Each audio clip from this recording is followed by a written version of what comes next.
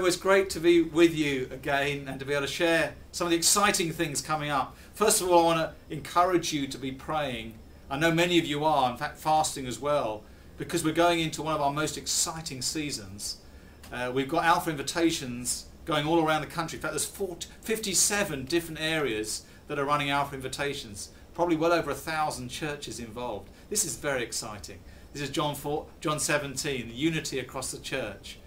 Also, I want to encourage you because many courses are starting, thousands in fact courses are starting at this time of year, and we want to see more and more people from outside the church coming to meet with Jesus Christ through the presentation of the gospel on a local Alpha course. So please be praying about that. Also, there's a very exciting initiative that we're just starting.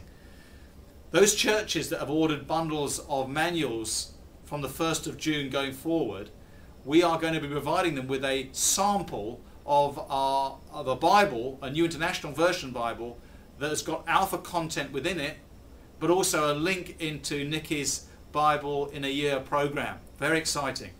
And those samples will explain how course participants can apply for a free copy of this NIV version Bible. So we're very excited by that. Look out for that if you will. And I also want to encourage you with our National Alpha Conference, which is coming up in October. On the 13th of October, we have a day of intensive trainings around Alpha and some of the specialty ministries, and then the conference proper starts on the 14th and 15th of October.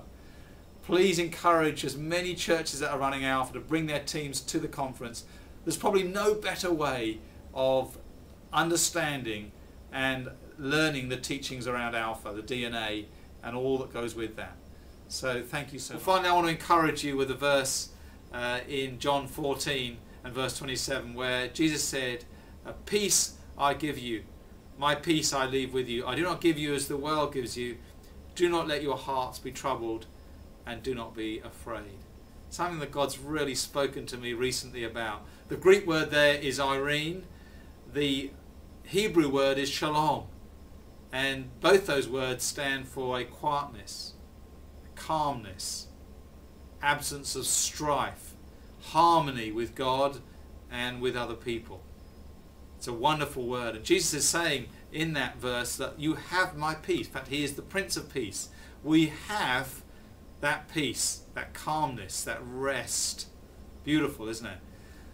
The problem is, for many of us, we forget the last bit of the verse where Jesus says, "Do not let your heart be troubled and do not be afraid." And there's two parts to that command, really. First of all, do not let your heart be troubled is an internal thing. We allow ourselves, in fact the Amplified Version says, do not be agitated or get frustrated.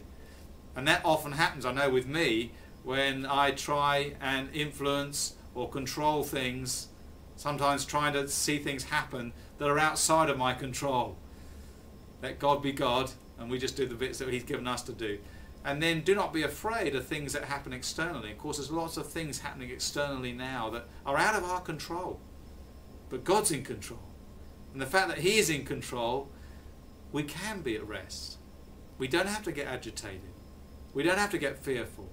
So I encourage you with that. We so need God's shalom, his peace. And it's a distinctive characteristics that we should be showing as Christians. In amongst great pressure sometimes, when we're at peace, it speaks to other people. So I pray, may I speak shalom, peace to you, with all that's going on, that you can rest in Jesus, the Prince of Peace. Thank you and bless you.